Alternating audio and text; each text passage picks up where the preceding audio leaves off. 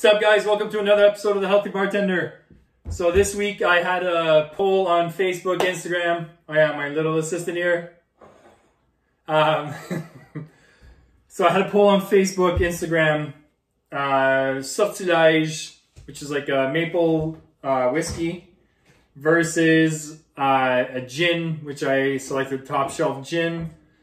So the final votes from the two kind of platforms were 121 for Sortilège and 196 for the gin.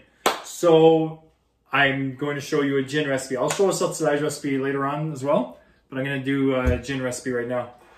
So anyways, what I'm going to need today is some gin. So a couple different variations, because I know not everybody has specific things at home. So we're going to do with 7-Up and some lemon juice.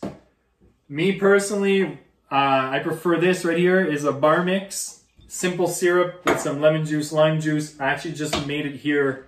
Super easy recipe. I'll post that recipe sometime this week. So what I'm going to do is I'm going to take some gin, or I'm going to need some, I'm going to need some strawberries as well. So I'm going to take a couple strawberries, I'm going to put them in my glass, make it look fancy here. If you know, I'm not big on the garnishes. I'm not a big fruit guy either, so I guess that kind of doesn't help that I don't like garnishes that much. So I'm going to take some of these strawberries, I'm going to stick them at the bottom of a shaker cup. You can do it at home in a glass.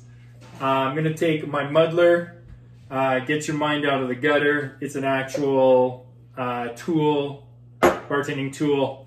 So from there, I'm going to need some lime juice, about ½ an ounce. And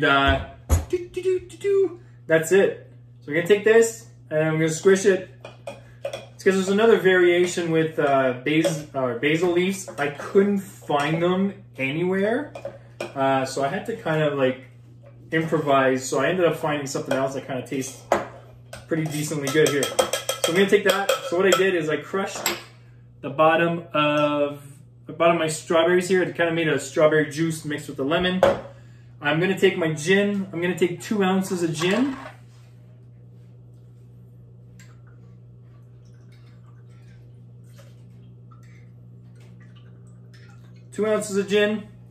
While I'm doing this, I just want to thank everybody at home again for everything. You know, I appreciate the support and everything else.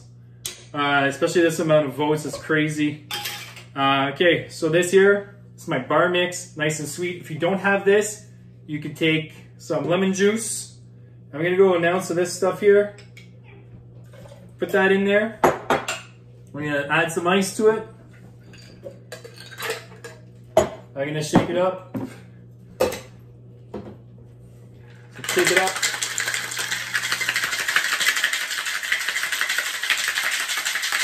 So from here again, this is all to taste. You want to shake it. If you have a shaker at home where it gets frosted like this on the outside. If you're at home, oh yeah. I prefer 7-Up. Some people, I have like a sweet tooth. Some people prefer tonic water, stuff like this. Either one of them is going to be good in this. I'm going to take this, pour it out.